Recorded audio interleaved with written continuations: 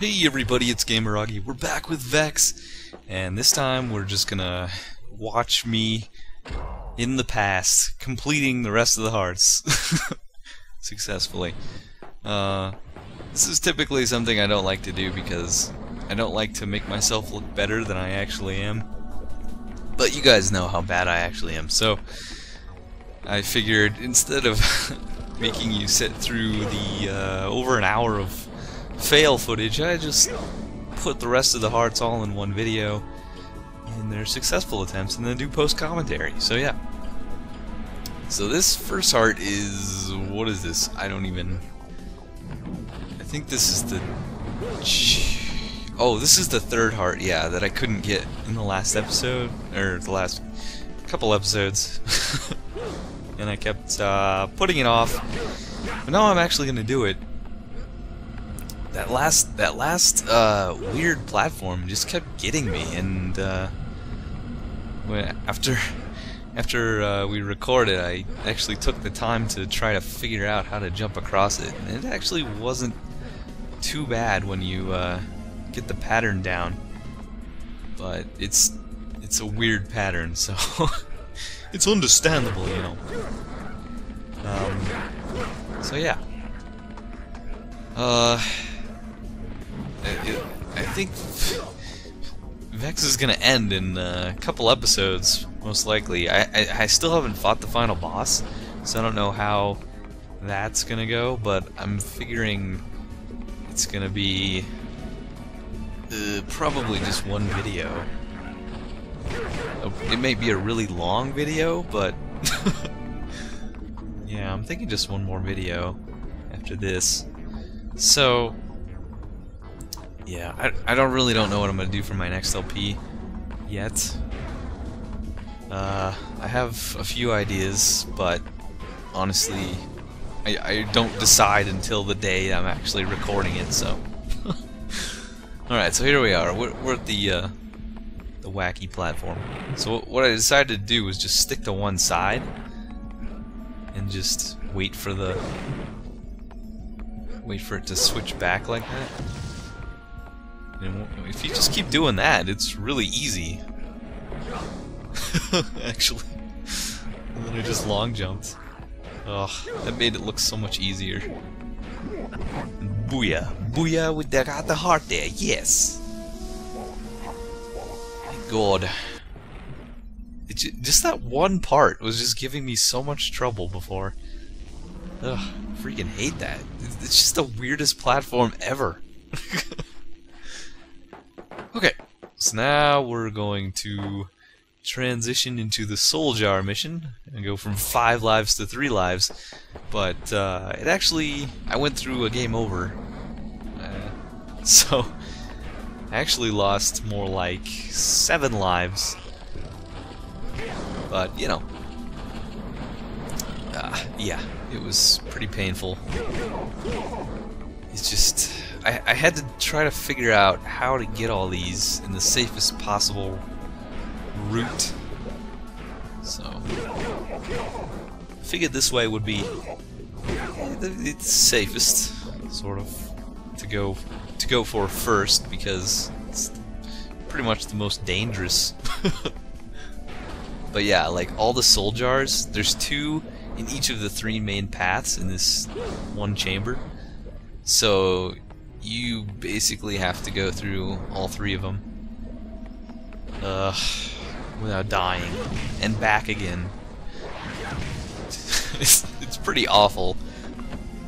I can't believe they made you do this in this level, but I mean, honestly, I can understand difficult stuff for trying to get 100% if they actually give you something for 100%. This game doesn't. You don't get any extra levels, you don't get any bonuses.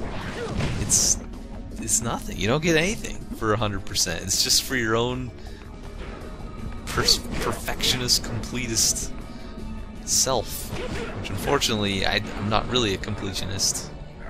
So this was just for the sake of being a somewhat decent LP of this game.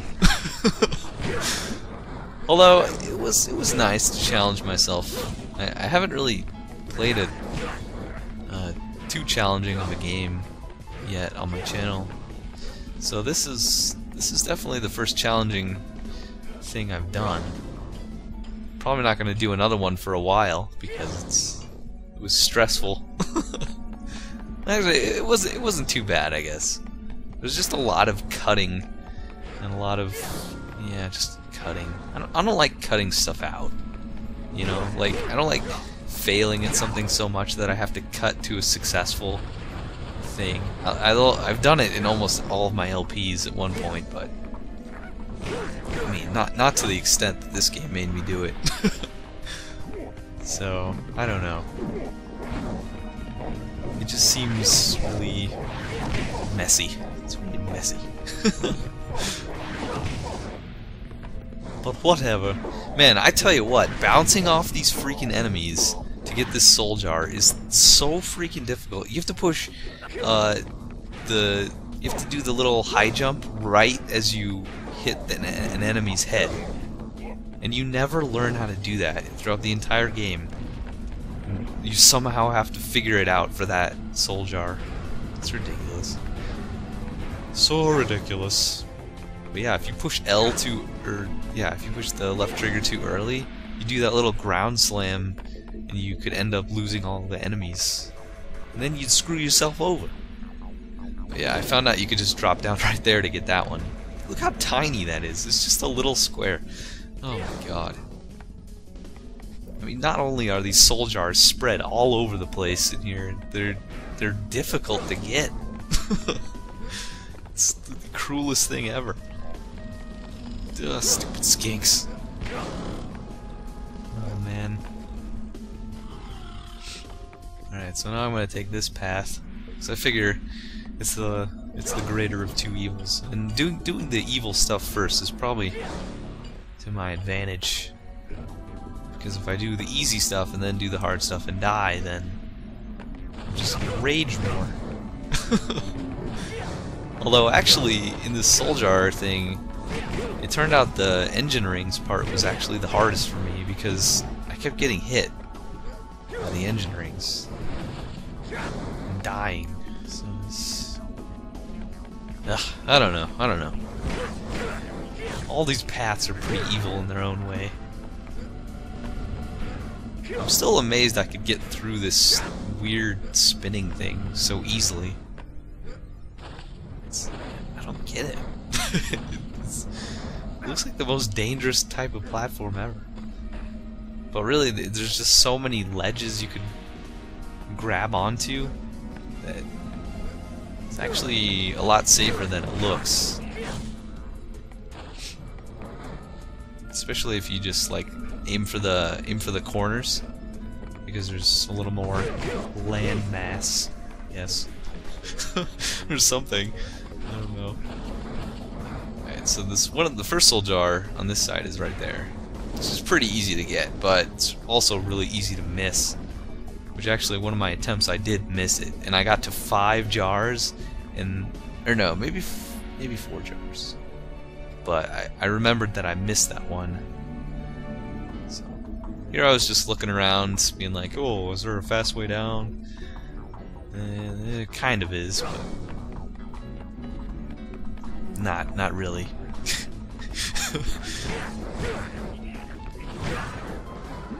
I tell you what, I used that long jump to skip difficult parts quite a bit in this LP. It's very nice. Wow! Oh my god! Jeez, look how much damage I took. Ugh. At this point, I was like, "Ah, Jesus! If I get hit again, I'm dead. I'm freaking dead." In some of the earlier attempts, I tried to jump down straight from here into the engine rings area, and that was a bad idea because you're basically entering these spinning rings from above, like parallel with their axis of rotation, which actually increases your odds of getting hit, which I did a few times. Anyway, yeah, I gave up on that plan. I think this was the first attempt after I decided to stop doing that, so... Oh, yes. Jeez. I was so close to death. I can't believe I pulled out of this. Man. In fact, I think I backtracked just to get health. Although, I don't know if that was this or the shard mission. God. Actually, the soul jar was harder for me than the shards. Because the shards you could actually, you know, go to other areas, not just this room of death.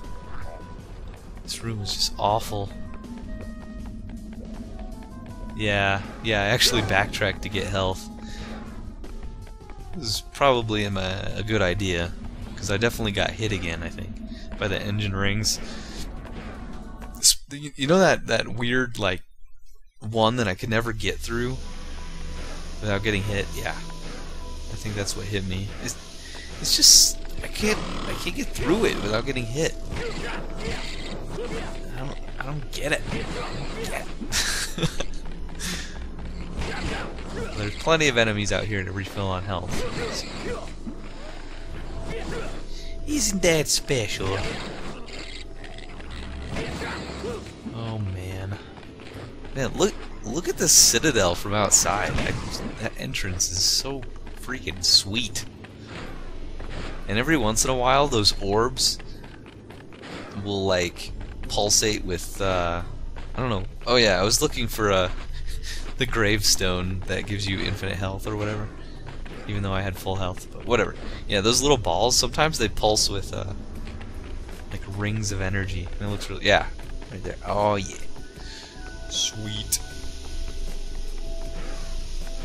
It's amazing how such a tiny place can turn into such a huge death room.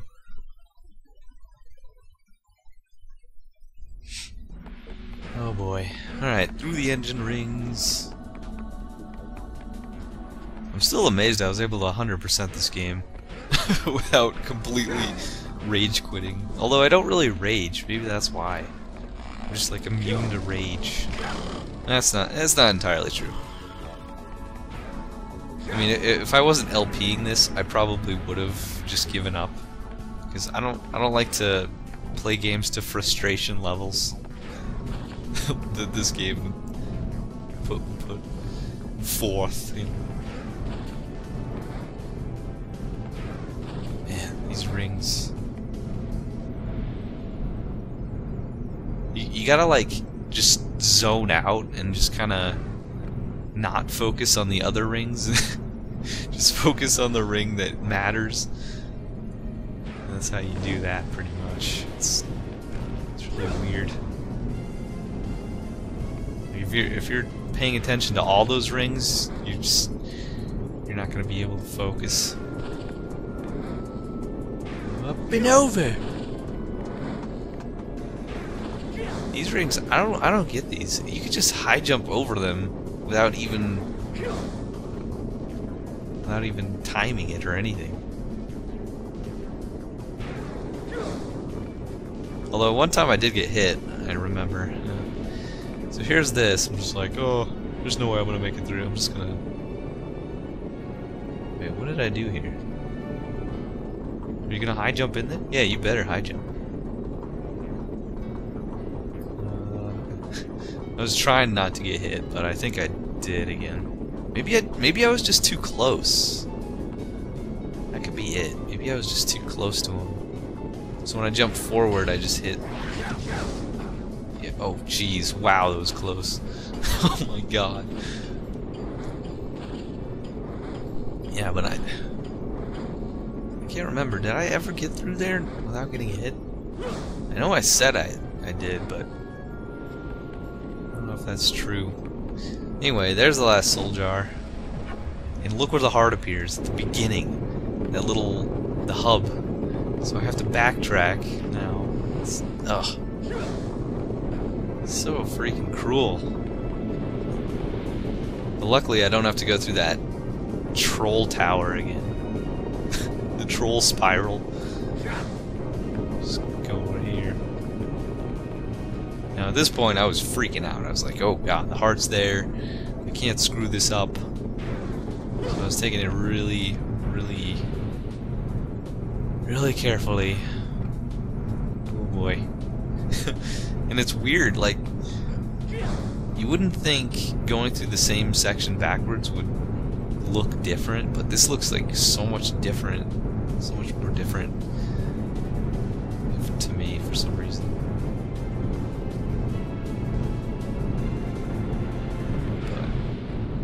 But luckily I got through it okay.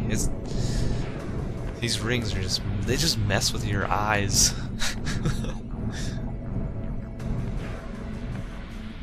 Like, look at that. You can barely even see that thing pass by.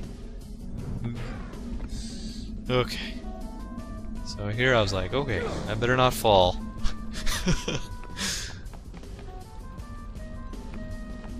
And we never went this way because I was always jumping down. So that's the way they kind of direct you, is those skinny little platforms.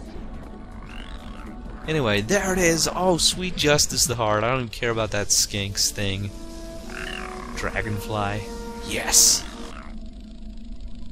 Alright, so there's one more heart, and it's the shard mission. So I will just stop talking and play for you some delightful, calming Legend of Dragoon music, dedicated to Mr. 40 Warrior and his eliteness in Legend of Dragoon.